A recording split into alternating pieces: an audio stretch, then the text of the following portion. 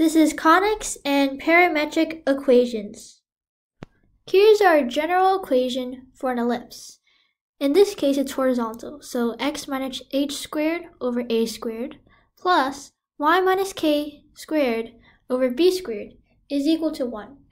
Now I want to find x and y in terms of another independent variable, which might be t or theta or something else that we might want to call it. And then we'll have our parametric equation.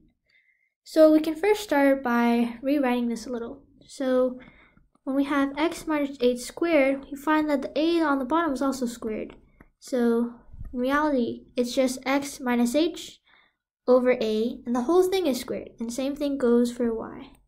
So y minus k over b squared, and add these two together, and they sum up to 1. Now, we want to try and express things a little bit differently. So let's call this thing f. So this is f squared. And let's call this g. So this is g squared. Then we find that x minus h over a is equal to f. Now we want to solve for x in terms of f. And later on we'll find the relationship between f and g because we'll solve for y through g. And when f and g are related, then we can relate them both to our independent variable that acts as our parameter. So we have x minus h over a is equal to f.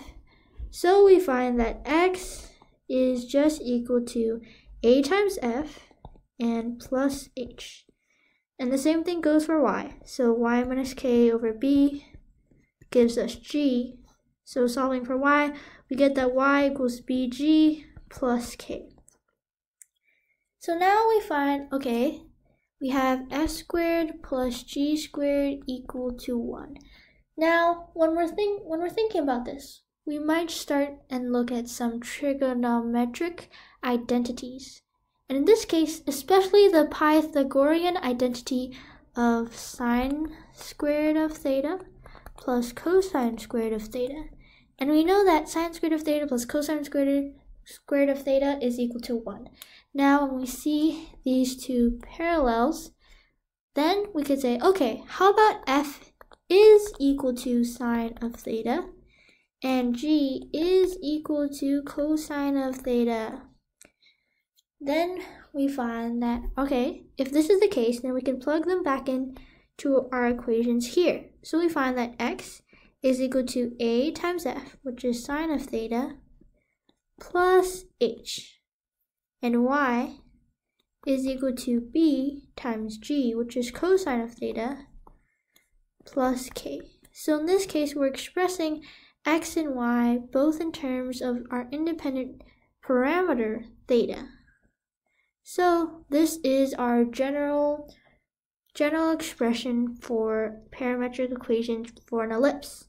And when it's a vertical ellipse, in that meaning that its foci is parallel to the y-axis rather than to the x-axis as we see here, then all we do is we switch a and b, and we repeat the same process.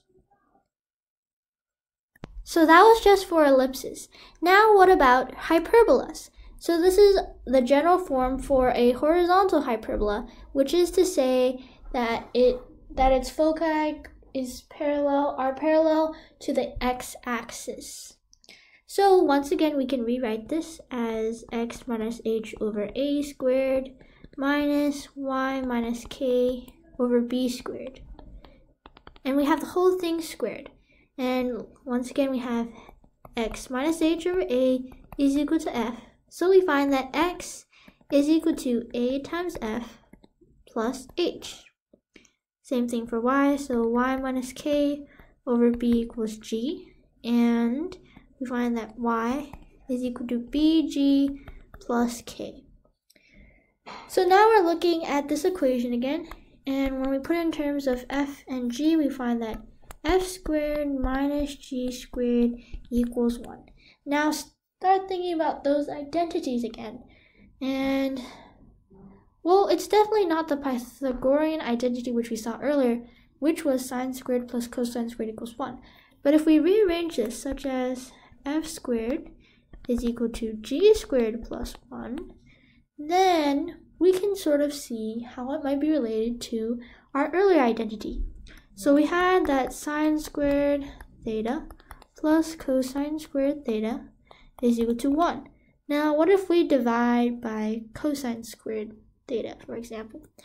Then we have tangent squared theta, for sine squared theta over cosine squared theta equals tangent squared theta, is plus cosine squared theta divided by itself is just 1.